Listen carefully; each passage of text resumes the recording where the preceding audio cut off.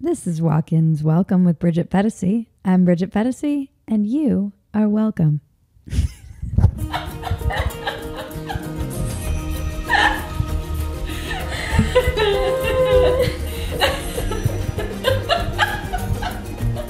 You know the drill.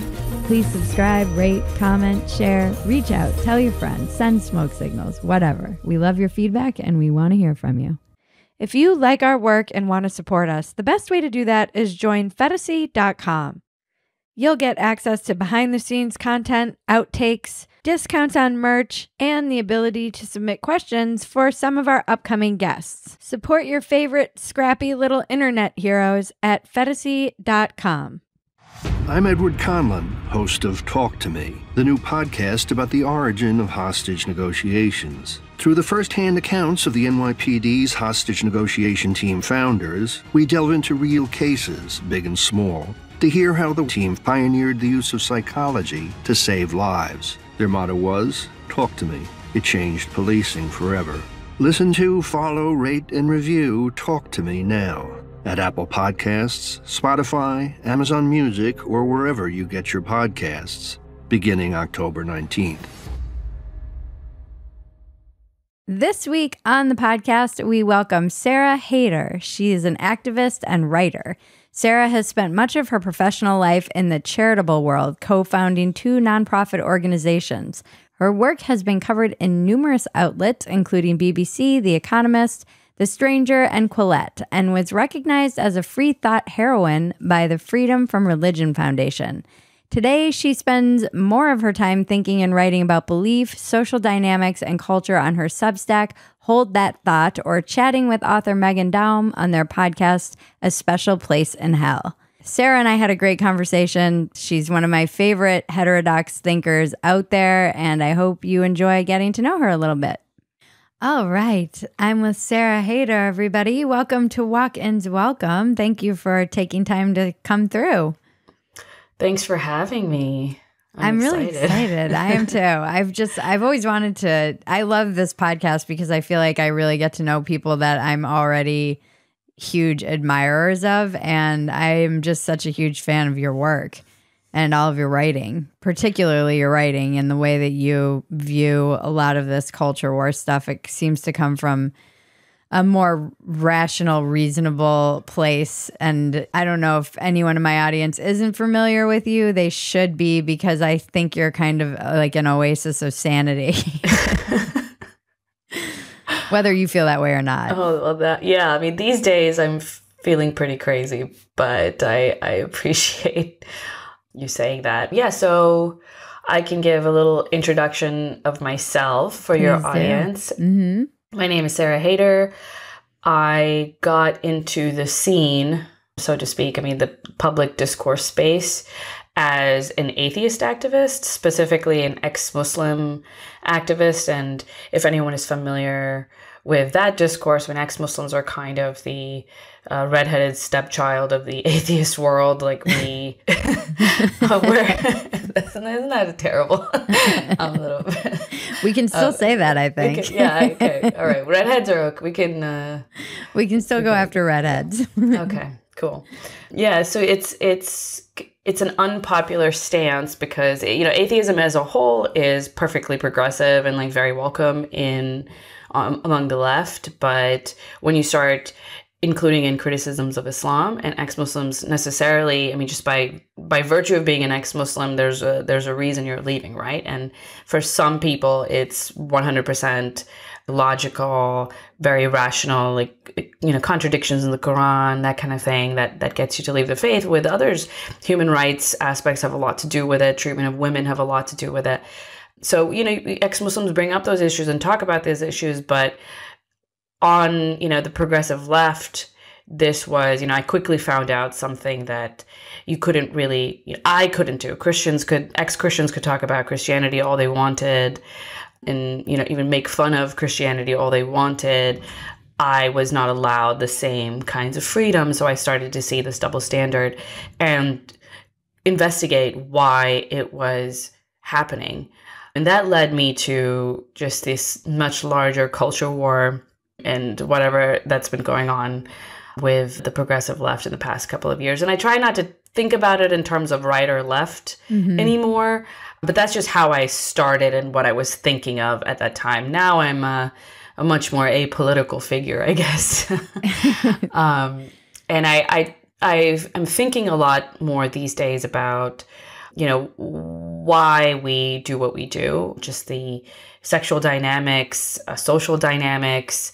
And I'm finding these kinds of things very interesting, and I write about them. So, I began in the nonprofit world, in the activist space. I co-founded two nonprofits, actually. And now I'm just doing some broader thinking and speaking, and it's been very, I have to say, I used to be such a peppy person, and I would show up on these podcasts and I would be jumping up and down and very excited to talk about, even though my what I was speaking of was very grim, it was very grim work, but I was just excited to have the opportunity to make a change in the world in this very, naive kind of way. But in the past couple of years, I feel like my view has become a lot more grim. I can understand that. I actually struggle with the same thing but I wasn't it's interesting because I was apolitical, and then I kind of ended up in the same place that I started, which is that LOL, none of this matters. But I feel like it has to be kind of disheartening when you start out as an activist to get to a point where, why would you say you feel more grim? Well, it's hard to know whether, a lot of people say, I have a podcast with Meghan Daum called A Special Place in Hell. And Meghan is older than me. She's in her 50s. So she remembers a very different time. She remembers things that I never experienced, we'll talk about, the other day we were talking about a piece published by this lesbian woman in the Village Voice, and it was basically a criticism of transgenderism, back then called transsexualism. And it was pretty scathing, actually, and something that is unpublishable everywhere today. Not just, of course, the Village Voice, you never ever would touch anything like that again, but unpublishable everywhere.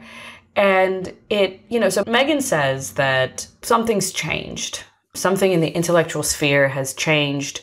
We can call it the new wokeism religion, or a variety of other things, other factors, institutional factors that have come into play to affect our discourse overall. But there was a freedom that we had to talk about issues that mattered openly and honestly, and we don't have that freedom anymore.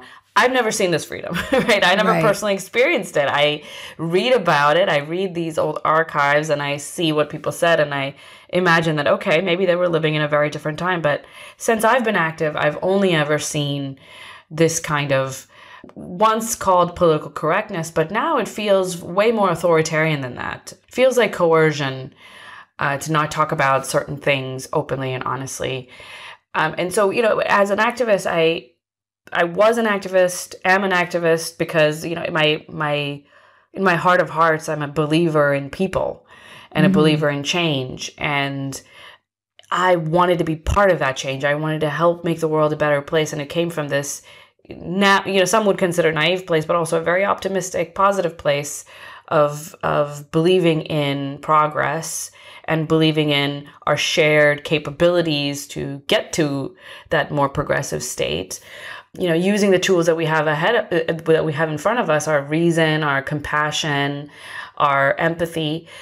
And, when I first started, it wasn't so evident to me what was wrong, because I was encountering some problems. I thought they were just misunderstandings. I thought if I informed enough of my fellow, progressives or whatever about what is going on in the Muslim world and how ex-Muslims suffer, there's still a dozen or so countries in the world where you have a death penalty for being an apostate, for leaving the faith. Think about, that's an unheard of thing in anywhere in the West where you could just, for simply leaving a faith, you have that kind of extreme criminal sanction. And that doesn't include the variety of other, criminal punishments for blasphemy or apostasy that are less severe than that all over the Muslim world. So you're looking at a stigma that is very severe. And that's just in that one realm. If we talk about women's rights, gay rights, whatever, you explode into this just quagmire. And then I thought if I just told people about this, if I just informed them that what was happening was that people didn't know enough about what was happening on the ground and what ex-Muslims were facing, what progressives and leftists and liberals in the Muslim world were facing. And if I told them all this, if I educated people, they would change and they would support me and they would recognize I was one of them. And as I started to do that, education, I found that it really didn't move the needle as much as I thought it would for a lot of people. And then it occurred to me that there was something else going on in the background, that there are, incentives for behaving in a certain way that are far more, they're more reptile brain than neocortex, like where there's social dynamics going on here that are unsaid and unexamined, really, that are pulling people away from recognizing the reality of Islam. Right. So then it became like, what's going on? Let's look into this. What's happening? What is going on? I mean, a lot of things, I think. I don't have one clear answer. I think there are a lot of interesting theories about wokeism, and if we can call it wokeism, right? If we can call this one rot wokeism, then there are multiple theories. Some say it's purely institutional or primarily institutional, stemming from HR departments, but really it spreads everywhere over time, sort of drips into regular culture. If you can't say it in the workplace, you can't say it as a professional person. Suddenly, you have this broader difficulty in engaging in honest discussion. But I think there's more to it than that. There's an activism wing that's very prominent. And as an activist, I've seen it. There's a lot of people don't know this. Unfortunately, maybe it's due to the inequality in the United States or something else. But for many reasons, majority of nonprofits are funded by the top 5% of their donors make up 90% of their income. Right. It's a very, very uneven, very, very skewed funding base. And that's the case for everyone across the board. And it might be just because we have people who are billionaires and they just have a lot of extra money, so they're just giving it away, being good people, they're giving it away. But the indirect effect of that is that some people have a huge voice in the activist world. They can get their special projects funded. So if we have an ideology, let's call it wokeism for the purposes of this podcast, if we have this ideology that has taken over an elite class, for many reasons, but it's taken over the elite class, it's their official religion. Now they can, because they care about these values, they can put in a lot of money into these nonprofits that will spread these values around and act as pressure groups to institutions that might not be so captured, institutions that want to be nonpartisan. Well, there is, ACLU and an ACLU is it's in itself this institution that was so respectable and has become so strangely activist in recent times, So you have these interest groups, these pressure groups that are always pushing for the values of a teeny tiny minority of people. The teeny tiny minority, which happens to be captured by one ideology, they think more or less in the same way.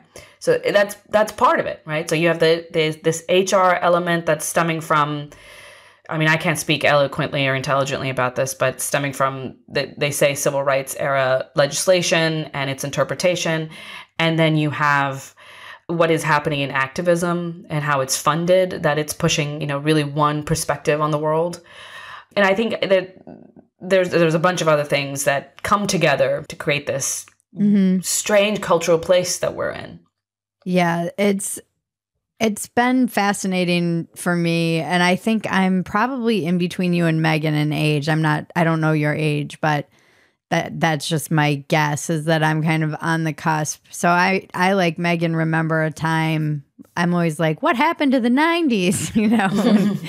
And then younger people don't seem to remember this. And it's interesting. I've talked to a lot of ex-Muslims, and the Islam thing is always a fascinating, like you said, this kind of weird redheaded stepchild area of progress, where you would think that they would be able to look at this and say, we can separate some of these things, but ultimately people who leave have more authority on this than you, person who's sitting in a Seattle cafe who knows nothing about the religion. That's what's so crazy to me about there's this idea that you're supposed to, you know, everybody has their kind of truth, and you have to honor somebody's lived experience. But in this one area, they don't honor yours or Yasmin Mohammed or Ayaan Hirsi Ali. None of your lived experience seems to matter at all. Yeah, yeah.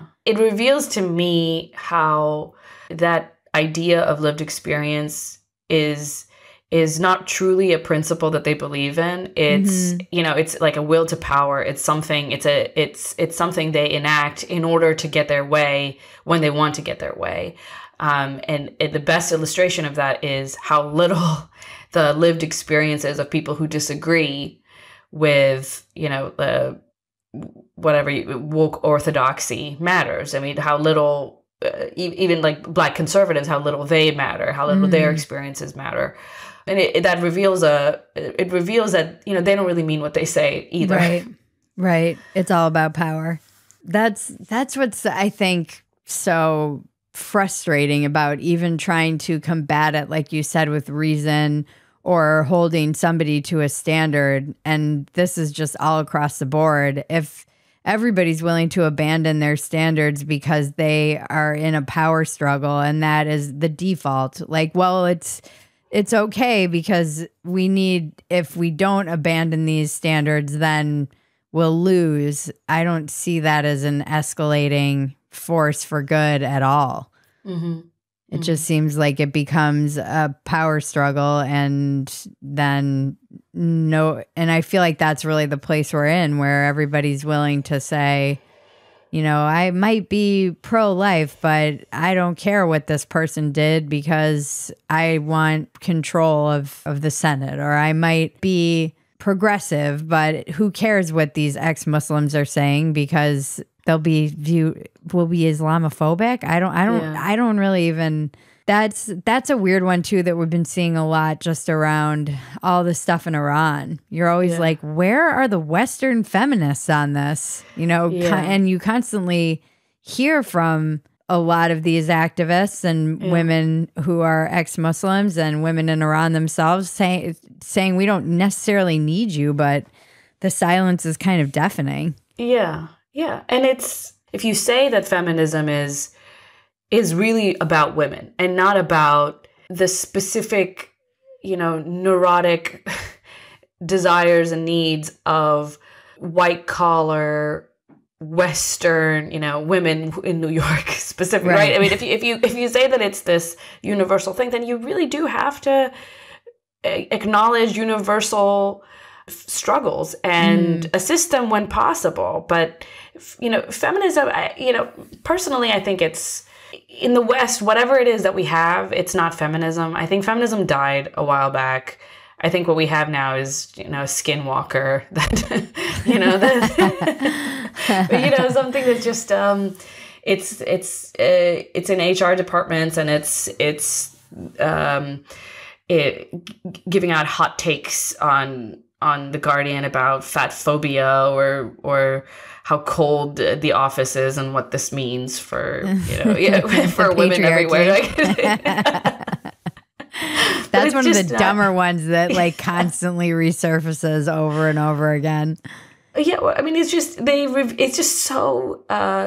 so meaningless, you know. It's just gripes coming from a very privileged class of people who are covering their, you know, personal needs and desires and daily annoyances in this, cloak of this broader civil rights struggle. Like, I am actually noble for bringing up, for writing endlessly about how office ACs are sexist. It's true. It is true. It is something that in the past would have just been a gripe. You're right. I'd like to take a quick break so we can talk about our sponsor. Hey, small business leaders, are you looking for an easy way to onboard and manage remote employees? JustWorks makes it easier for you to start, run, and grow a business. Let me tell you how JustWorks can help your business. I'm a small business owner, and I am not great at the business part. As many creatives find themselves in this quandary, JustWorks takes so much of the challenging aspect of all of the admin out of my equation and puts it in the hands of a amazing ultimate HR platform for small and growing businesses. And it has simple software and expert support. And it works all across the country. So if you're onboarding people in different states, it has the different rules and regulations depending on what state your employee is in.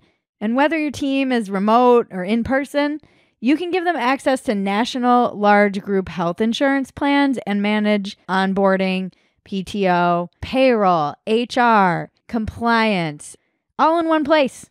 JustWorks makes it simple to hire and manage remote employees across all 50 states.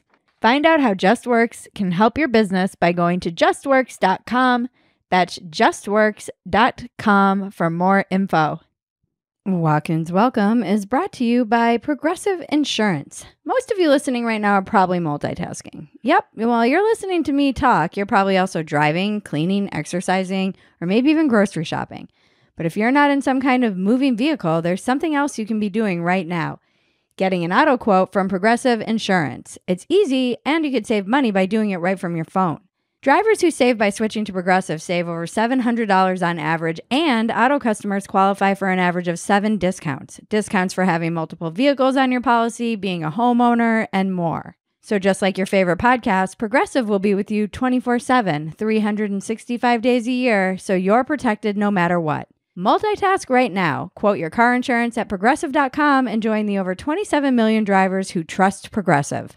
Progressive Casualty Insurance Company and Affiliates. National annual average insurance savings by new customers surveyed who saved with Progressive between June 2020 and May 2021. Potential savings will vary. Discounts not available in all states and situations. So what is your kind of origin story? Where were you born? Were you born in America? Where I don't know anything about you. I was born in Pakistan. Okay. I came to America at a youngish age. It was like 7 or 8 or something when we came to America. But I remember the experience of learning English. It's my second language. And now that I've said that, people will be like, I hear an accent. You don't hear an accent, okay? I don't have one. But that's just, those are the racists identifying themselves. I hear an accent. That accent is your racism. Yeah. So I was fairly young still, but I remember the experience of coming over and like learning a bunch of new stuff. And, it's very, very much one of my first real vivid memories is that immigration process and coming to the United States. So I identify very powerfully with, the immigrant life journey and story and perspective, because that's sort of what I went through. And, my parents were very, very new to the country. A lot of people who are active in the immigration culture war sphere are second generation immigrants. Their parents have come here and have situated themselves well here, and then they have these kids who grow up in these societies. That wasn't me. I was a little bit behind that as well. I'm kind of a first generation immigrant myself. You can say like 1.5. Right. Not quite second gen, not quite first gen, but my parents were brand new when we came to the United States. So that's a big part of how I look at the world, partially because despite the fact that in Pakistan we were, upper class, and a lot of immigrants tend to be, especially immigrants to America, they're It's different with Canada. It's different with the UK. But in America, many immigrants come from like these work visas that are hard to get if you're not already, you know, somewhat of privilege, to borrow that terminology. So we came from that class. But when I came here, because my parents had no, you know, they had no social capital, they had very bad understanding of the English language, we were basically pushed into this like bottom rung, like poor America. Right. And that's where we stayed for a very long time until slowly they made a better life for themselves. So a big part of also of my upbringing has been, you know, lower income America and lower income Americans whose struggles I saw because they were my struggles partially, but also because they were my neighbors and, you know, they were my friends, and I saw them growing up. So I have a lot of empathy for that as well. And that was actually a big reason why I called myself a progressive for such a long time, because I thought, you know, I thought these are the people that care about the poor. These are the people that care about forgotten America. Yeah. And, you know, I saw my neighbors just, they never had a shot. Never, ever, ever, you know, from day one, because their family structure was often, you know, single parents trying very hard to make it on their own, not married, lots of dependency problems left and right, and no cultural knowledge of how to seek even state resources or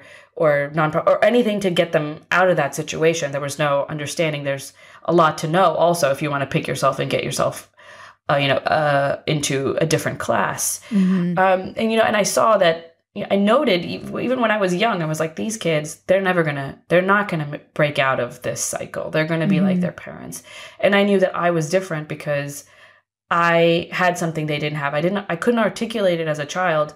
As an adult, I know what it is. I know that I had all these class-based privileges that I brought over from another country, but they were still there, right? Because I had educated parents, and there was a 2-parent household, very stable and committed, and they were very committed to my education and supporting me however they can. And these are values that come with different classes.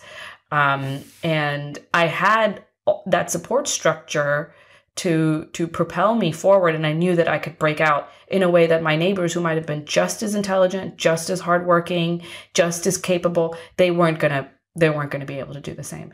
So that was just, it was a big part of my sense of self and my sense of like injustice, and why I wanted to get involved in any kind of activism or, you know, legal work or assist, you know, how I wanted to help people, but to help especially these marginalized people that are incredibly forgotten about.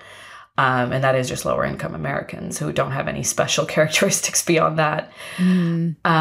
Were you Muslim when you... Yeah. Okay. Yeah, my parents were Muslim. I say that I often say that they're liberal Muslims, but I mean relative to other Muslims. I don't mean liberal and in the Western sense. In the Western sense, there were like extreme hyper conservatives, but in the Muslim sense, like I wasn't forced to wear the hijab, for example.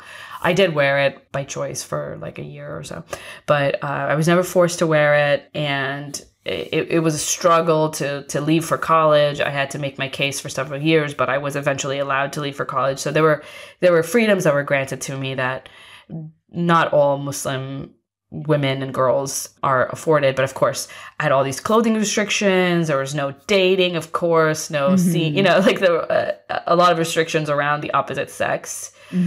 And I decided to, I was very much an evangelist for my religion ever since. I've always been kind of a proselytizer, you know. Now I'm an activist, which is another form of proselytizing, but but I was doing that when I was a kid, and then it started to little contradictions in the Quran, like in the sacred scriptures of the faith, started to show up. And at first I would just say, oh, it's something I don't understand yet. It's my own, you know, my own failures as a flawed human, but God knows, and you know, God has a plan and all these things. And then over time, it just became clear to me that there are some logical problems, not just with Islam in particular, but just faith, that I couldn't, that I couldn't make sense of. And indeed, it was that there was no sense to them. Especially this like Abrahamic God, this omnipotent, all-powerful, all-knowing God. He specifically has some, logical issues. So I became an atheist when I was 15 or 16. I think I was 15 when I left. And my parents were obviously very unhappy. I tried to break it to them slowly, just giving them questions, that kind of thing. But of course, leaving the faith is like, there is no worse crime. If I had left home and become a stripper, I think it would have been the end of times for my parents, but still not as bad, right? as me leaving the faith. Mm-hmm. And then a couple of years after that, I decided to be more public about this and form an organization. And that was really social death for my parents. Not just for me, it was for them because they were related to me and because they weren't punishing me terribly. They started to experience a lot of pushback from the community, and really that they're kind of unwelcome in certain spaces because of me. They can't go visit Pakistan anymore because it's a dangerous place for them. Wow. So there's a blowback to my family for my activism and for my work that I wish they didn't have to go through.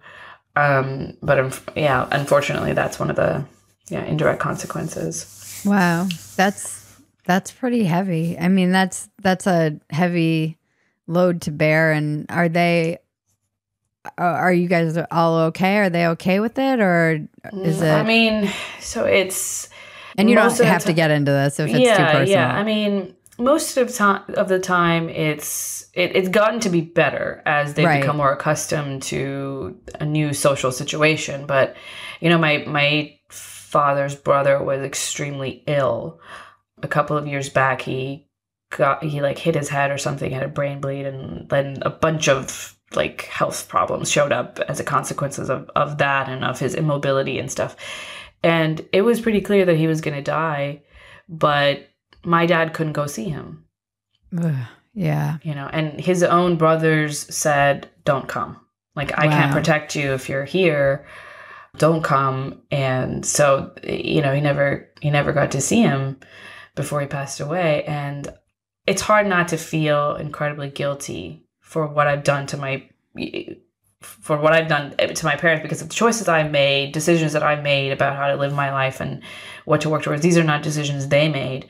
The decision they made was to not give me up, they don't support it, of course, but they haven't said they're never going to speak to me again. They don't threaten me. They don't, say, if you come back, I'm going to kill you or whatever. Like, there's a lot of honor violence also that's unfortunately normalized in the Pakistani Muslim community, but they never threatened me with that. And as a consequence for their tolerance, there's just a lot that they have to put up with.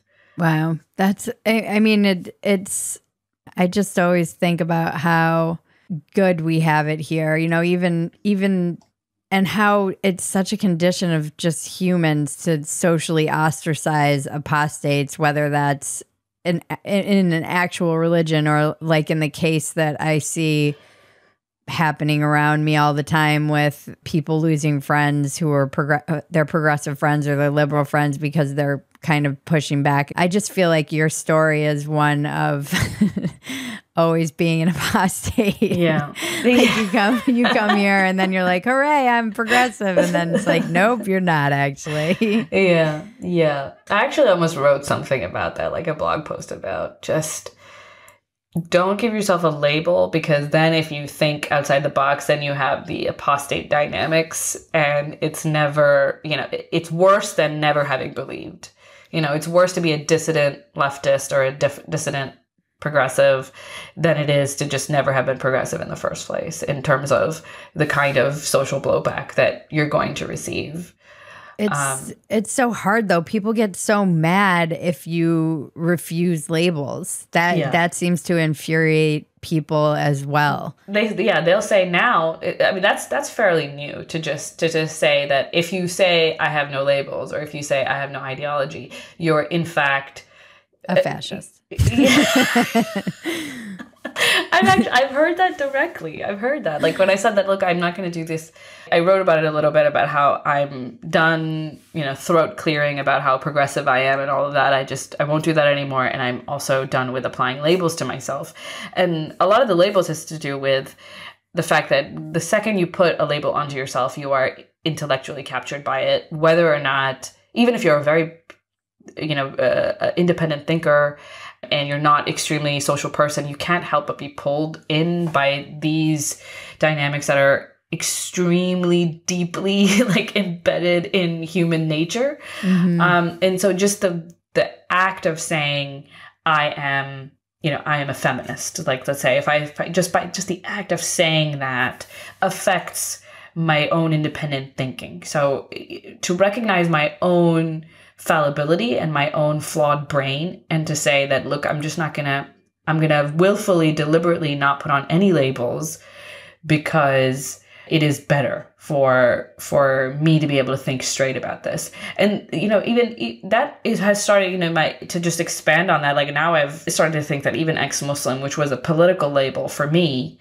and just a descriptor really, right, that it might not be something that I want to hold too closely to my chest, although it literally is. It literally is true, and It is a civil rights struggle. So for that purpose alone, for the activist purpose alone, I keep it on. But I'm ambivalent in terms of the value of putting yourself in that in group and what that does to your intellectual honesty. It feels like it's very hard to remain intellectually honest in these times with just an overflow of information that never stops, and the kind of, as people have labeled it, capital C current thingism. Yeah. And what I always call narrative whiplash, where 1 minute something is true on one side, and then you'll get this whiplash when the narrative kind of flip-flops or the power struggle changes. And I don't know. There are some people who are very good at keeping up with all of that, and I watch them, and they have receipts, and they can keep track of everybody's hypocrisy, and I just feel like it's almost like an addiction that we all have right now. But I don't know how you stay centered or grounded. And particularly, like, my husband and I were talking about this last night because we were on our way we are often invited to like Jewish holidays because of all of our friends. And I was like, I wish I had a community that was this tight knit and these kinds of traditions. And we were talking about whether, he's like, does this exist anywhere other than religion? And I was I still haven't been able to come up with an answer. I'm like, I've lived in like hippie communities where you see that sense of community, although I'm not sure that they really show up for one another when you really need them to show up. Like, coming together for a potluck once a week and getting stoned isn't necessarily like a community. Yeah. But can you think of any examples? It's weird to be, I can identify a lot with what you said about just finding a lot of the same thing happened to me with Catholicism and the Bible and being a young kid and being like, well, back in Genesis, you guys said this and now you're saying this, and there's an awful lot of contradictions in this book, and help me make sense of it. And it was just don't ask questions was the answer I always received, which didn't sit well with me. And my family they were religious, but they weren't hardcore about it. So me not getting confirmed by that point, it was really no big deal. Okay. It wasn't something they were pushing. It was just like, it might have been, but that, my parents had gotten divorced, and that will do something to, your faith in religion, I think. And so I lost a sense of faith, and then I became one of these very Western kind of people where I just sample from the buffet of spirituality. You know, like I'm like, I like this from Judaism, and I can get down with this from like some woo and yeah. But it doesn't offer that same what I see, particularly amongst my friends who have this community. Just doesn't offer that. Yeah. It and that's been sort of like when I first left religion, I was very anti-theist. And I retain some elements of that because there's still, especially when it comes to Islam, it's very clear. And even in Catholicism up until more recently, I mean, there was the church scandals were pretty horrific. Horrific. And and there hasn't been, there hasn't been a lot of accountability. And these children just were, their lives are ruined. They were traumatized severely. They live with that forever. And we just move on, I guess. We just shrug and say, that's too bad. That's pretty gross. And look the other way. So there are elements to faith-based institutions. And I think there's a value in having that critic, of these institutions bringing up these, negative aspects of the faith. As to what you're getting at, though, in terms of, is there a community outside of faith? Yeah, I think a lot in the way that you do, in the sense that there is just very little aspects of our lives in which we can claim any kind of a community. I mean, there's the community ideal, which you could say is represented by some, local neighborhood that's extremely involved and been there in each other's lives, and you have a similar religion probably and shared value system. But it used to be that we had so many other voluntary associations that would be, mini communities, in different ways. So you joined a hunting club or a supper club, and you participated in all these, various little elements of your life. You had these little groups, and those groups were tiny little communities, and they gave you that sense. And it was a wonderful thing about the United States at that time and the West in general, that we were able to form all these voluntary associations, that many, many people were a part of. It added to the dynamism of a population that had these multiple social environments that you were exposed to. It created more interesting, diverse individuals and spaces for people to, kind of foster certain ways of thinking that was separated from like this big board, so all these big social pressures. And now, we don't have those voluntary associations anymore. I remember, I ask a lot of Twitter polls, but there was a study from, I think he was a Harvard sociologist, but Robert Putnam wrote a book called Bowling Alone, where he talks about the decline of voluntary associations in the United States and what that means, and the sort of alienation that it creates in individuals who are now kind of adrift, floating around and participating in this common culture that we have. Like, we all watch Marvel movies, and that's it, and that's the culture, and we're all paying attention to what Lizzo's doing. But he feels that people have lost something important, and I agree with that sense. I asked with my followers on Twitter, I asked them, how many of you have participate in fewer membership-based associations than your parents did? Like what?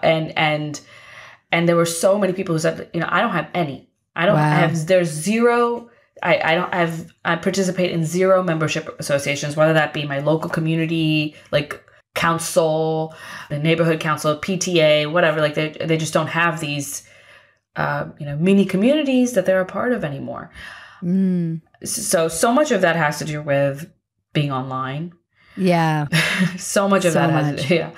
I wonder if this is why I never read this article, and now I'm going to have to go back and read it, but I'm not sure. I saw it floating around, and it was all about pickleball and how it's going to save America. What is pickleball? Pickleball is it's like fast tennis. Okay. I think is the only way to I could be totally getting it wrong, but they have little rackets, but it's everywhere right now, and people are playing it, and it does seem to be like the kind of modern bowling. So I want to go back and read this article because I wonder if that's what they were getting to, is that it's this thing that people are sharing and it's a membership and they're gathering together in groups. But it does seem like that's still a different older generation. I'm not sure what the younger, like I look at my nephews and people of their age, and they're just not in the world in the same way that we were when we were teenagers, because we had to be in the world to socialize. Yeah. I don't know that I would have been if I could have stayed at home and felt like I had a whole community online, because I was so awkward. Yeah. Yeah. But we had to go to the mall to meet up with our friends. We had to, even just to have that awkward phone call when you called your friend and have to talk to their parents was always is something that none of these kids have to do. They can kind of, I don't know, not avoid the awkwardness, but there's a way to almost entirely evade it. They're avoiding it. They're able to control their social environments in a way, just the nature of online discourse and the nature of text-based discourse, like texting somebody, messaging somebody versus having a spontaneous conversation. I mean, the feel, you can stop, you can think, you can read, and you can overanalyze, you can overthink, and you can project. Yeah. And then you do the perfect answer, you craft the perfect little response. You can, there's the spontaneity of it. And I think that so much of that, my personal thing, I'm going to write about this at some point, because I think the key to it is that in real life, there's no lag. Right. But the online space is as much lag as you need. And you can stop and you can perform, you can stop and you can think about what you want to say and how you want to deal with it. So the interaction doesn't feel as intense, and it's muffled, actually. On the other hand, and this is something I've tweeted about just kind of jokingly, but also seriously, is that I always say podcasts will save the world, because as kind of the other side of that coin, you have this rise of this medium, which I find endlessly fascinating. And it's people having conversations in real time. There's not usually much editing. There's no lag. It's just people trying to work things out. And I think that seems like it could be helpful. It is helpful, yeah. And I think people also love listening to, conversations like this versus one person doing, an essay and just reading it out loud. Like, people like hearing the back and forth. People like hearing a conversation. But, we're having it. You and I are having it. Or is the average individual having it? They don't all have podcasts. They're not all talking to people regularly in the way that they should be. And for young people, there's this rise of anxiety. There's this rise of, they're not having sex. They're, on the one hand, like, hyper exposed to all kinds of pornography, as, perverted as you want to be. Choose your extreme pornography, and they can get access to it, and it will be free and endless.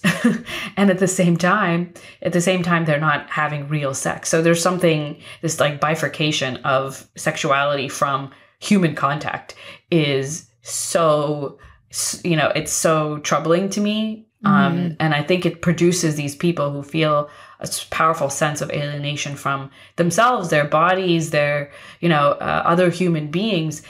And then we have, these identity labels that people tack on. And I think it's almost a way of making up for the thing that before you could say, I'm a member of the bowling, team, the local bubble bowling team. And I host supper every, 3 weeks for my church or whatever. You have all these jobs and roles and duties and communities that you were a part of and you were valued as a member of. And now you have none of those things. So in order to create that sense, to feel like here I am a dynamic individual and I'm a part of things, adopt all these labels. And they call them communities, right? The LGBTQ community. What does that mean? That's not a community. That's not a community in any sense. It's just a label. It's just something that people have in common. If you get sick, is the LGBTQ community gonna reach out? No, to the extent that you know people, to the extent that is the LGBT community gonna bring you chicken noodle soup? Exactly, right?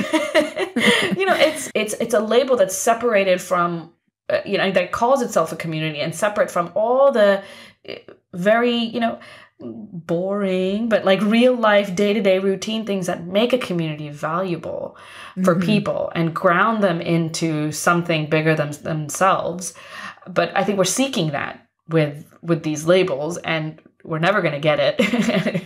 and if anything, it's just they're chasing something that can never be accessed in that way.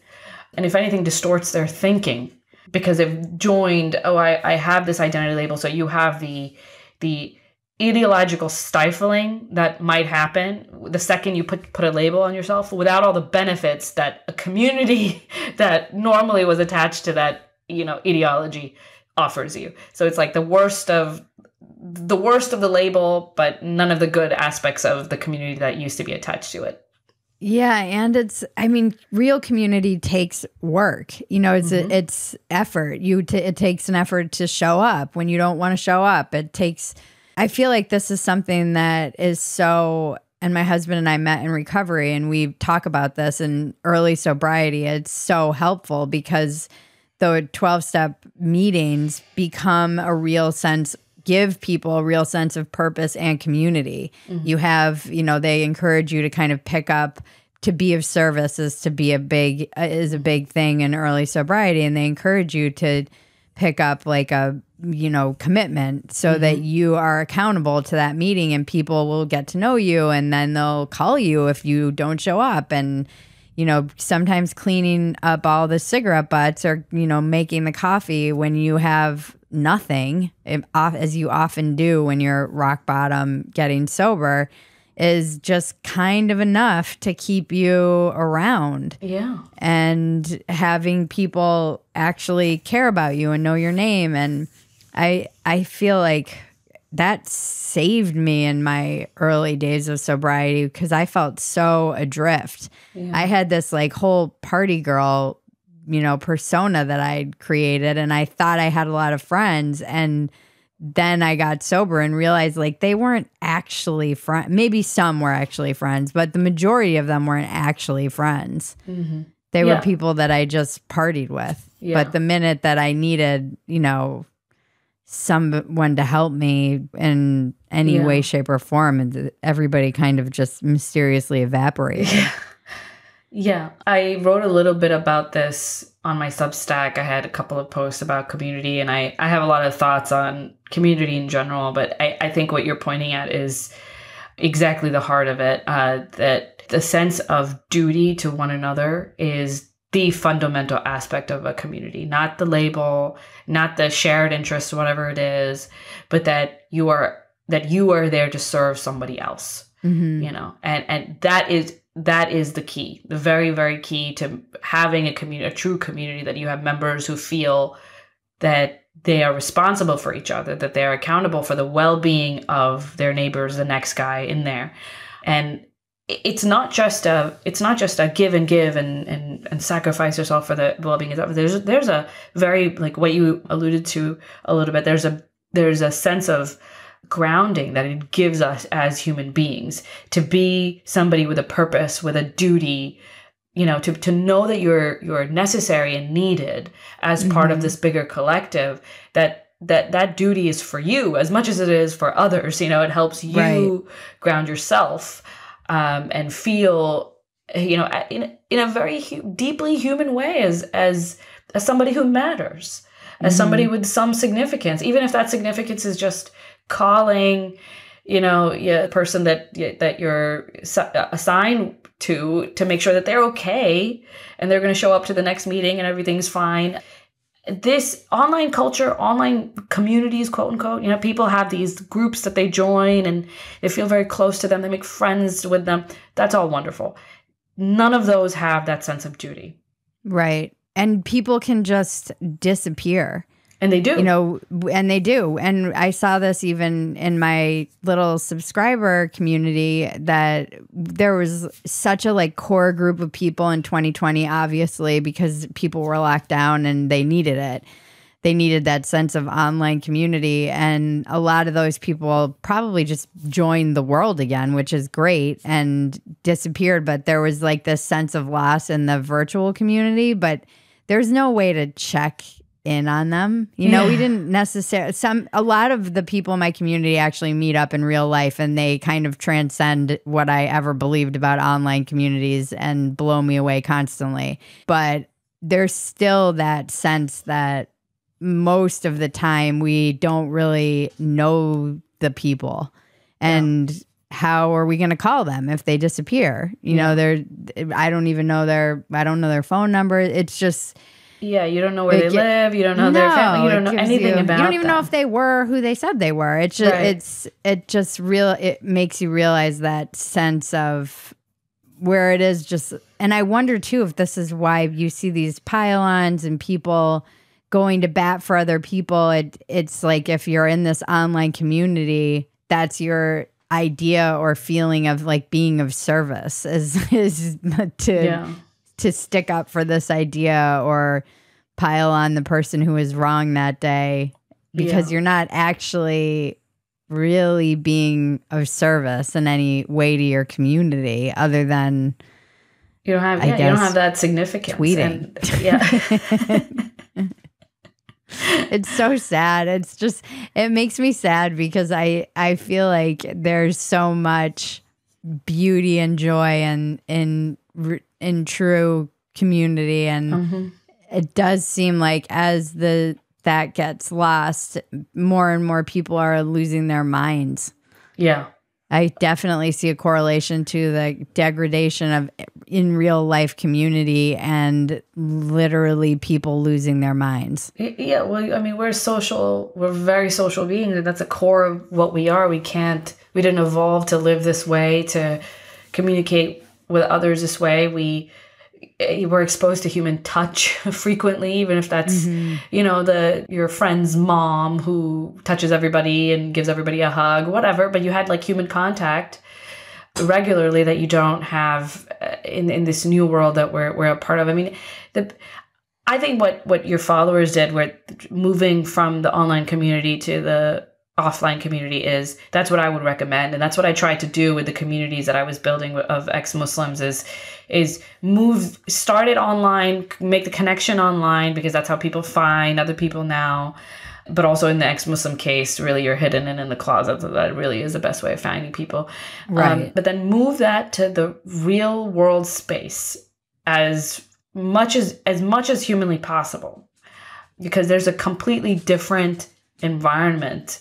There's a completely different experience, and the kind of lift that you get from just one, good night with a supportive group of people that you feel like you're a real part of can really provide you with the boost that you need to get through a rough month where you're alone otherwise, Yeah. But it was hard. It was hard to do that. It was hard to do that, especially because I didn't understand at that point the importance of creating opportunities to give back. So there was sort of, I was creating these communities. I was putting a lot of effort in making them happen, but they weren't, they were participating, and forming these social bonds, which were important, but I wasn't mandating that you have to look out for each other, Right. And in the sense of, because they knew that there was a big sister that was actually taking care of everybody. Right. So they almost didn't have to, because I was going to. And what I tell people now who are building real communities online or offline is that you have to create a sense of, like, you join this community or not, it's not for free. Even if you're a part of a charity or a nonprofit, it's not for free. You have to either give money or give time. One of those two things, money to make these events happen and to pay for the little fees for, the park authority wants a license or whatever. And then you gotta pay for that to get the access to a bench for the picnic. You give money, or you give time. And by time, it's like then you organize the next meetup or, buy the supplies that you need. But you're always giving. You're always giving back. And that giving back is such an important element to keeping the community strong and healthy. I didn't recognize that when I first started, but it became clear as I became more experienced in running these things that if that isn't there, then it's actually truly not even a community. Yeah, there has to be some sense of investment in the community. I feel like, again, this is what 12 Steps, they do a lot right in this regard. And one of the things is, every meeting is self-supporting. So you give what you can. If you don't have any money, you give time. And it's not mandatory, but it does create this sense of a collective making this thing happen collectively. Yeah. In that sense, it's very important. It's so important. I'd like to take a quick break so we can talk about our sponsor. Watkins Welcome is brought to you by Progressive Insurance. Let's face it, sometimes multitasking can be overwhelming. Like when your favorite podcast is playing and the person next to you is talking and your car fan is blasting, all while you're trying to find the perfect parking spot. But then again, sometimes multitasking is easy, like quoting with Progressive Insurance. They do the hard work of comparing rates so you can find a great rate that works for you, even if it's not with them.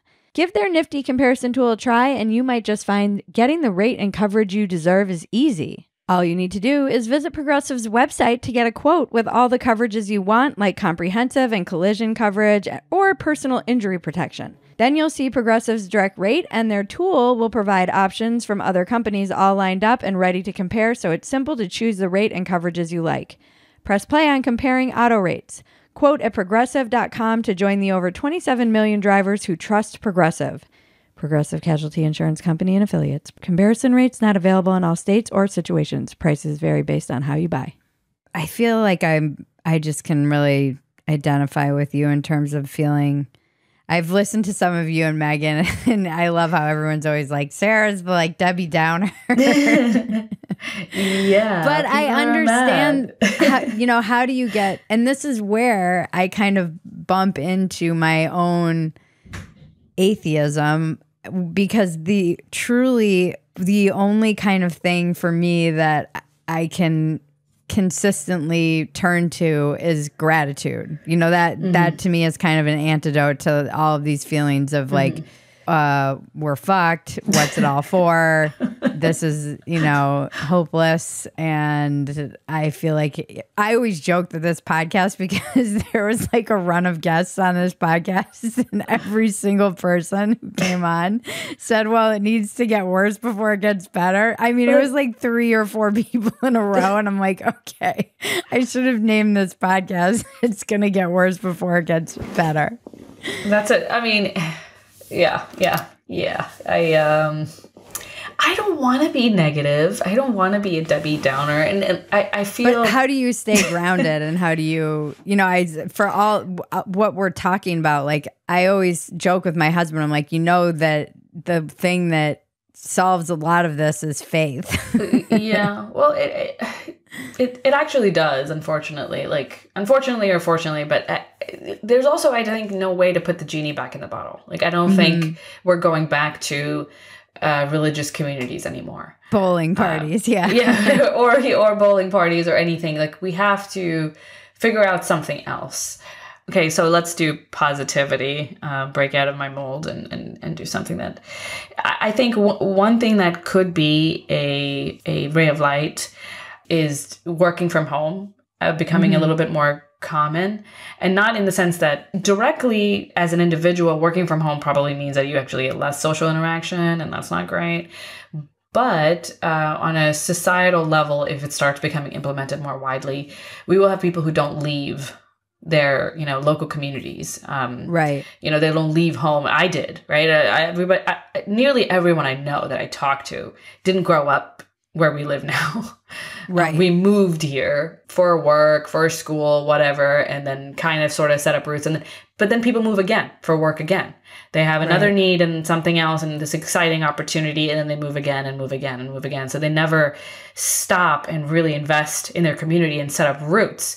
And I think more than just set up roots, it's if you know that your mom lives across the street, you will be more concerned about crime against the elderly, like, because you know that she likes to walk, take a daily walk across the whatever, and and you're worried about muggings now. If you know that you have kids and they go to school in this local community, you care about the schools and you care about how they're run. You have skin in the game because you have these valuable people in your life who are interacting with this community. So now you care about the community in a way that you don't if you're just this very mobile, drifting from one employment opportunity, exciting career advancement to the next. So I think that there's possibly the work from home, like our ability to work from home could get us back to local communities and, living close to our moms again. And I think that would also help people in a lot of ways in terms of, you and I have talked about motherhood. One of the things that has been so difficult for me ever since I became a mom is that I'm not near my own family, like my family of origin, where I live now. So I didn't realize how necessary it was to have like grandma and sisters and whatever who are babysitters around, especially when someone gets sick, when there's an emergency, like there's nobody around. I remember in the middle of the pandemic, I was like on Reddit or something, and I was reading about this one woman was posting about the fact that she's about to go into labor. So she was saying, it's the middle of the pandemic. The hospital will only allow one visitor to the hospital with me. I have one daughter and I'm pregnant and I'm like about to give birth, like anytime. And my husband is not going to be able to be with me at the hospital because he needs to take care of her. And she's not allowed to come in. Wow. Right? So she's not allowed to come because you can't have two visitors at one time. And so she's just going to do all of it alone. The darkness of the pandemic and those kinds of restrictions is so haunting to me. Like those situations with pregnant women, people going into labor alone, people dying alone, that stuff is I mean, that's just another dark. But it was on top of a world in which we're already so far away from the people we love. Yeah. We already need to fly to get them. I needed to fly to see my parents, which meant I just didn't see them because it just wasn't safe to fly for ever and ever. So I just didn't see them for a very long time. And they didn't see, their grandchildren. So in the case of this woman who was writing, she was just like, I live away from all my family. We just moved to the city. I don't know anyone who could take my daughter, like who I trust, who can. So what do I do? She was like asking for suggestions. And I was like, how do you prevent this from happening, right? Like a young couple who has no one to give their child to, and they're in a situation where this either mom gives birth alone or they hand off their child to a babysitter they don't know. Maybe this will get better with working from home and you can advance your careers right there on your, at your computer. Maybe you can stick around into your local community and we can gain a semblance of that again. Yeah, it's interesting. I've noticed in the post-pandemic, like my neighborhood, I'm like, is it just me or is everyone in the neighborhood getting to know each other? They're getting like meetups for dogs. And I mean, obviously having a kid, you get thrust into like suddenly your neighbors care about you in a way they didn't. It's just so weird that the other neighbors with kids, that was a weird experience. I'm like, I matter. You've been my neighbor for like 6 years and you suddenly are like, hi, introducing yourself. That's bizarre, but understandable. And that I don't know if it's just in the heels of the pandemic, people are just thirstier for community or realizing they didn't know any of their neighbors. And so maybe that's like a silver lining of all of this. I definitely wish, I'm considering even moving home just because I have a kid will do that. Yeah. Yeah. And I went home with her and I saw what my siblings have and all of my family, and they all live very close to one another, and they spend holidays together, and they're just around for birthdays, and easy to call someone and say, hey, we're in a pinch, we need a babysitter, and the kids know their aunt or uncle. You know, it's just like, I don't have you don't have that. And it's so, like, not having that is such a, I mean, that alone is like, when we talk about fertility decline, the one thing, you know, that makes me think, like, I literally cannot have as many kids as I want to have because I don't have the support system. Yeah. And, you know, universal daycare or whatever, all these like state-sponsored solutions are not sufficient. They are not the same thing. And I don't even think, you know, it is good for the child to be thrust into daycare after daycare where they don't, like, an unstable daycare where they don't, it's like a revolving cast of characters and they can't bond with anyone. If it's like a community daycare, something where they're going to know the person for years, like one or two, three people that they know for years, it's much better for their like mental, you know, stability and well-being versus just these centers baby that jail. It's awful. Like those, that's not the solution. Whatever, there is a solution, but that isn't it. I was thinking the same thing, that I would like to move back to Texas to be closer to my maternal family, you know, my side of the family, I guess. Because it's same. It is the mother side of the family that matters. It's the mother side of the family that it's always mattered. Like, for moms feel more comfortable, obviously, like imposing on them. That's one. Yeah. Like, if you feel more comfortable imposing on your siblings, imposing on your parents. But I think there's probably something like evolutionarily about it too, because it's like that there's guaranteed maternity, you know, and there's not guaranteed paternity in the same way. So the investment is probably not, they might not feel the same way. I was reading about it, like at some, I don't know where I read this, but they said that for a, like, my brother, the only kids, the next generation that he knows for sure are related to him are the kids of his sisters. Right. You know, because he knows that you're at least half related siblings. Me and my brother are at least half siblings, and those kids are definitely my kids. So those are the only kids that he knows for sure are genetically related to him. He won't know that for his own kids. He won't know that for, you know, let's say we have multiple brothers, but we won't know that for the brothers' kids. So it's kind of an interesting way to look at it. I'm not quite a, you know, determinist, evolutionary biologist or whatever, but I think it's interesting. Yeah, that's fascinating. I mean, I definitely, in my instance, I just have two more siblings, and we're all pretty close in age. I'm the oldest of 5, and they all already have kids. And, you know, it's so easy for me to go home. Like, it takes infrastructure to bring a baby anywhere. Oh, yeah. And I was amazed at just how my aunt had everything I needed. There was someone had a mini crib they brought over. Somebody had like a changing table pad. It was just, everybody had toys. My sister had this awesome little dome that she's had since her first child, which was 22 years ago. Fisher Price really does make like things to withstand. She's like, I've had this thing for like 22 years, and it was like the best thing to have on the beach or anywhere we went. I was just like amazed at how much there was already there. You know, the knowledge of like, here's what you need to do. You need. Yeah. And just handing it to you instead of having to figure. I mean, these little things. Yeah, some of my friends did the same thing for me, where they would give me tools. They were like, "This is, you know, a little pacifier clipper, and these are very useful. And this is a little butt spatula for." Oh, that thing is amazing.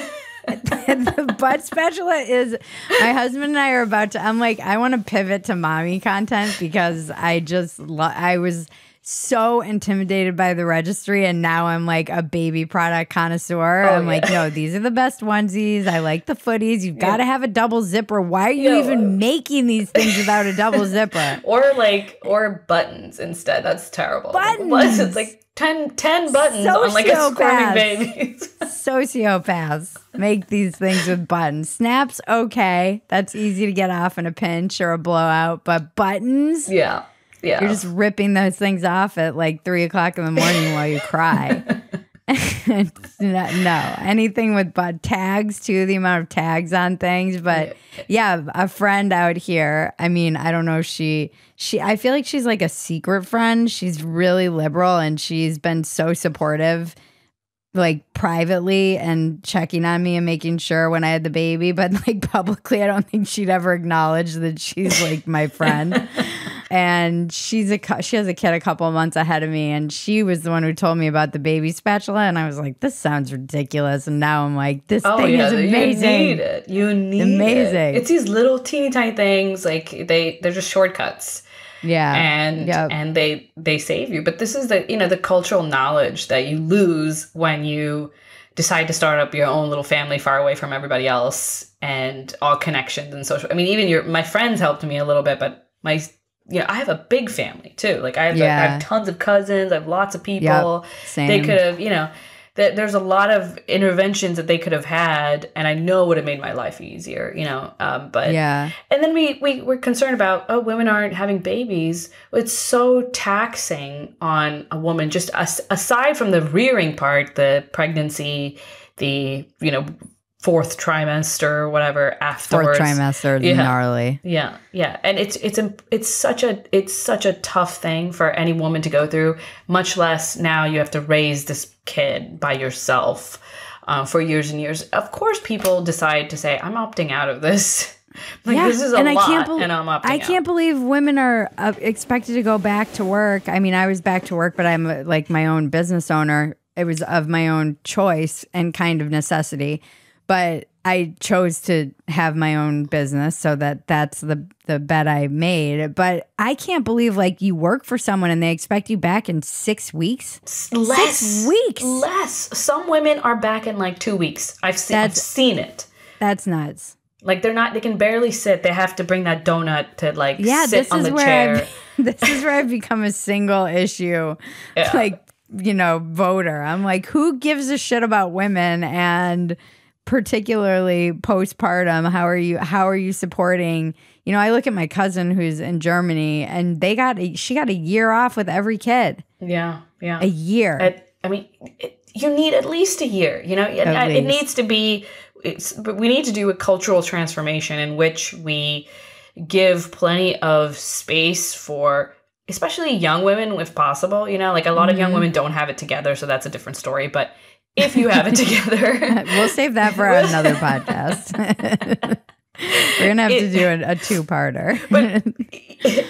But here it even if you have it together, even if you're like you're 25 and you found the man of your dreams and you want to start a family, like I remember there was a piece by Liz Bruning, I guess. I don't know how to say her last name, but she wrote a piece about motherhood. Like on Mother's Day, she wrote a piece about it. I was a young mother, and like it was great. And I'm glad I did it, and I recommend it, kind of thing. And she wasn't even that young. She was having kids at like 25. So she wasn't like teenage pregnancy kind of situation. No, my sister had her first at 18. When I read that piece, I was like, you're not that young. But she my is sister was like graduating pregnant. Like that's young. No, she was extremely young for this like crowd of like intellectual types who were supposed to delay having kids, even if their life is together, delay it till they're like 35. 30. Yeah. Yeah. And then by that time it's like, well, I don't know how fertile I am. Right. I am having all kinds of like issues keeping babies, like all kinds of stuff, and you sort of see it show up. So we need to make it like, if you're ready to have kids at a young age, we should have an infrastructure to support that, and it should be the norm to, okay, like I'm just going to drop out of the workforce for 2 years and come back. And hopefully I don't get too much, stigma for starting a little later, but you have to pay the baby tax at some point if you're going to have kids, and either you pay it when you're 37 and you're just getting to be a manager and you have a crazy schedule, but now you have a toddler too and you put that thing in daycare, or you pay it a little earlier when you have hopefully more energy, like you can tolerate sleepless nights. Yeah, I mean we have to think about what we're doing and why.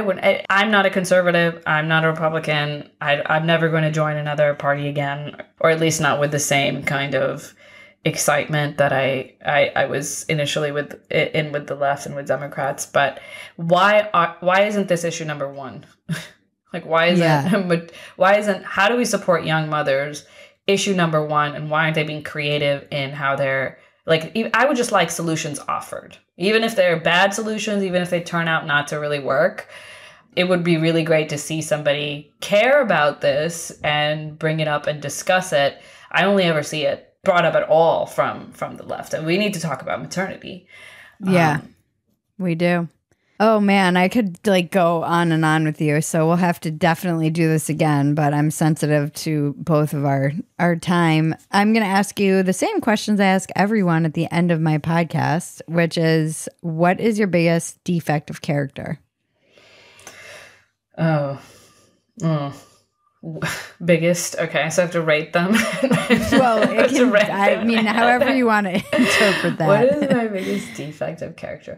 I'm too honest, and I'm just too. I just cared too much. I care too much. I guess the one thing I would fix about myself, if I could just wave a magic wand, I would maybe be a little bit more sensitive. I think I could be insensitive, and that might be like this like mild Asperger's or something. But there's something. But I think that's probably pathologically rational. I mean, there's something there, and I think it would make the people who are close to me happier if I was that way. So that I think that's a big defect. I wish I could fix it. And what's your biggest asset? My biggest asset. Well, actually, the defect can be an asset if you are in like a stigmatized space and you just sort of don't care what you're just too insensitive to other people's emotions to even monitor them effectively and know how much you're fucking up. Nope. I think I have a good work ethic. I like that about myself. I think I'm fairly rational. I like that too. I like that about you. I can vouch for your rational. I mean, it's appealing to me because I often turn to you in situations where I'll see something complicated unfolding and I'm like, there's a couple of people who are good at evaluating things rationally and looking at you do a good faith as best as you can unfurling of some of the cultural flashpoints. Yeah.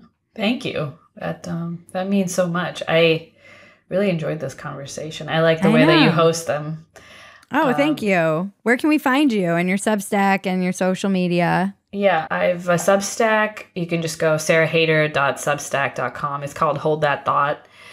I'm trying to be more regular about posting, but I also am sort of transitioning, and I want that to be my writing to take on much more, to be the thing I focus on. I enjoy doing it. So you can find me there. I'm also on Twitter, which is more embarrassing, but I feel the same way about it. Yeah. And I have a podcast now with Meghan Daum called A Special Place in Hell. And I've been enjoying it's new, and I'm enjoying doing it a lot with her. She's really interesting person and has a totally different set of experiences than I do. So it's we have a fun back and forth.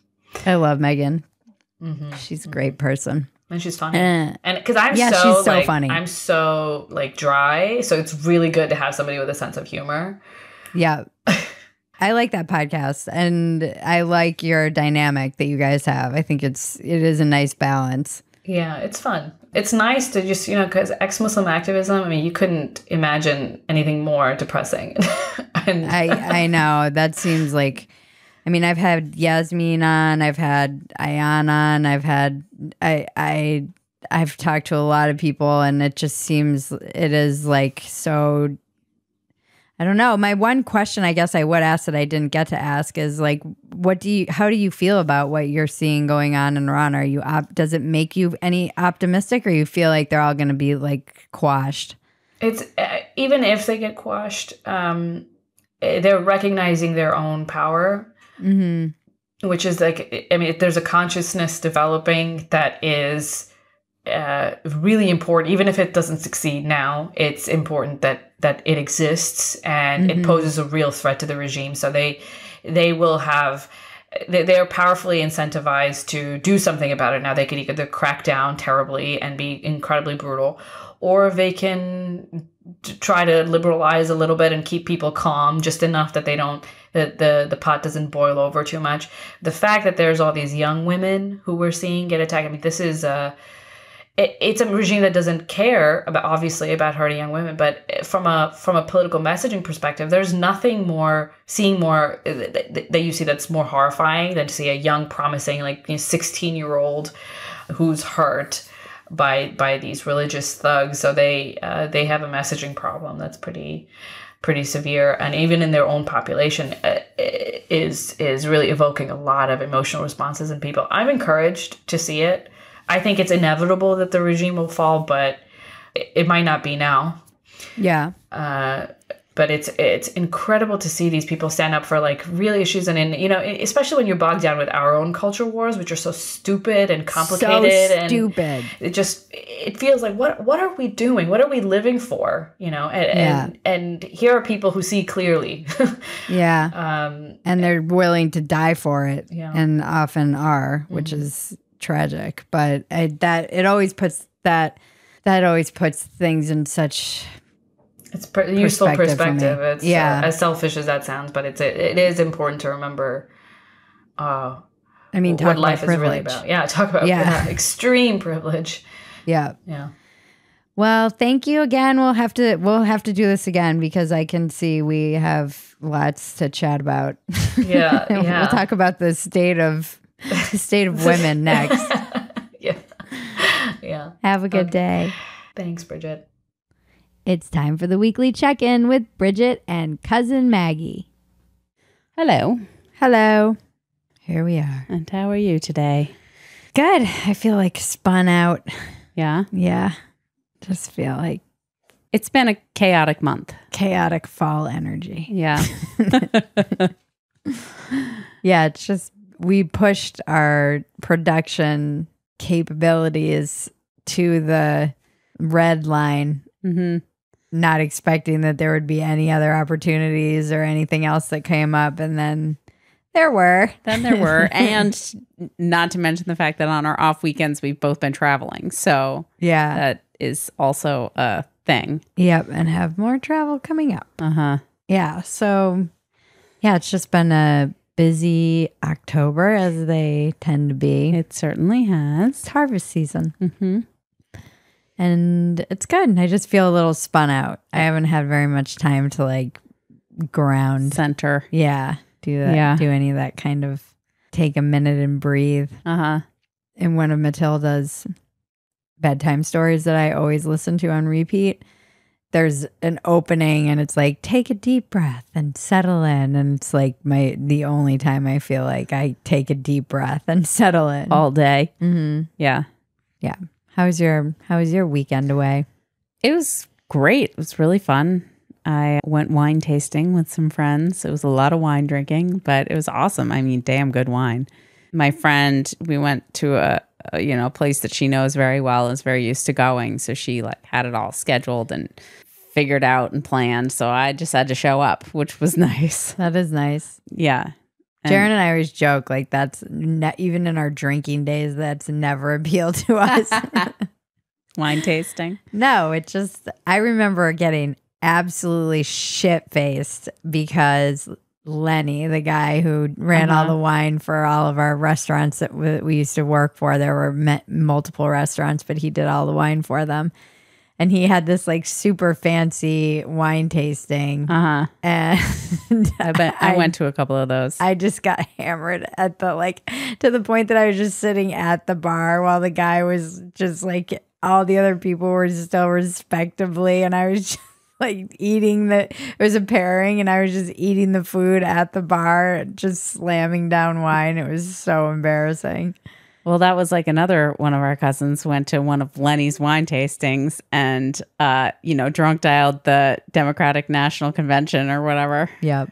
That was funny. They were notorious. Yeah, no, I don't know that I've ever done anything like this where, I've done I guess a few wine tastings here and there, but nothing this extensive. We went to a bunch of different wineries.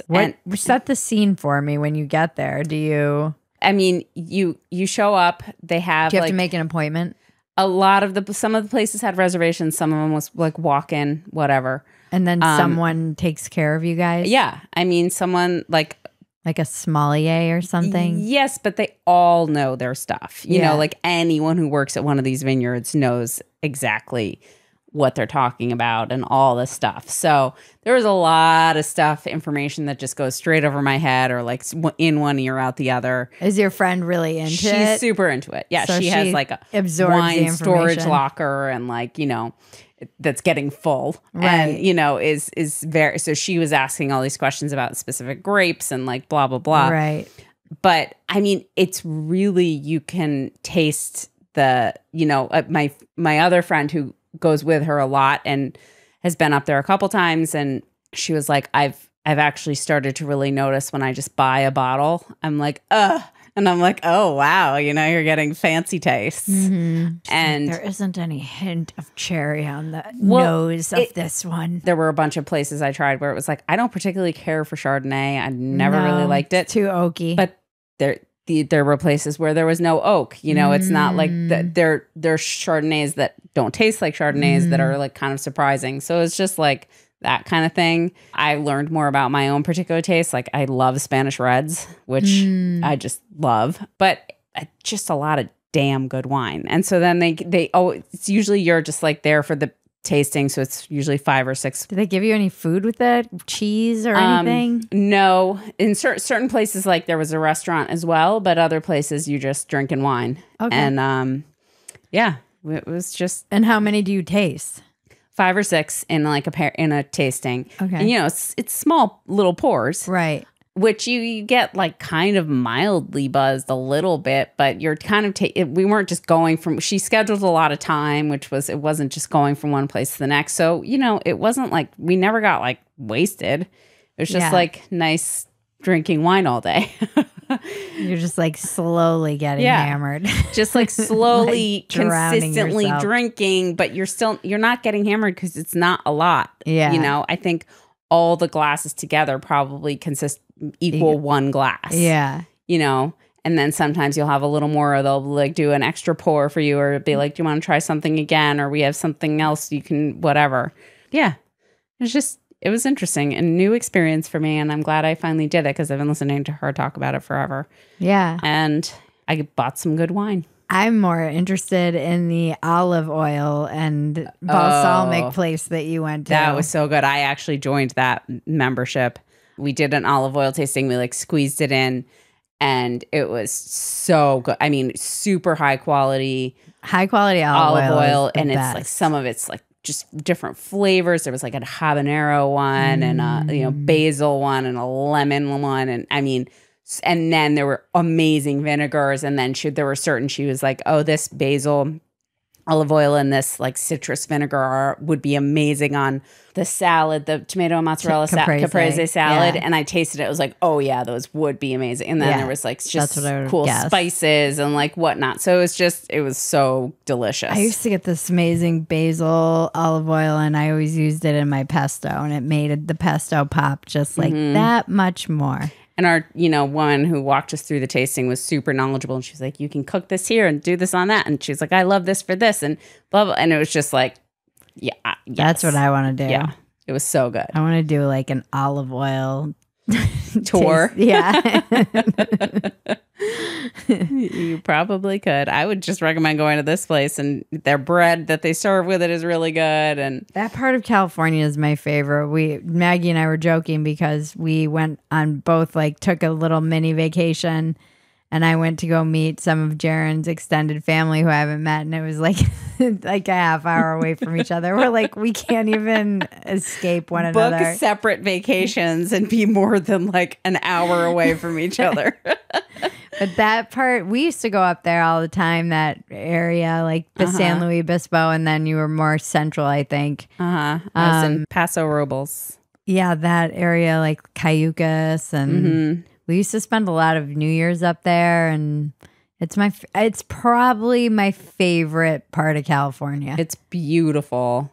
I love Cambria. I love like Morro Bay. Yeah, there's just so much great hiking, and it's really idyllic. You can live. I was saying, I'm like, if I stayed in California, I would stay up here because it is just, you can have such a good life and be so close to the water, but have some land, and the soil is so fertile. We did tons of like basic stuff that I loved, but there were horses, and we went to like this festival where it was like a pumpkin patch, but they had corn fun. and sunflowers, and it was.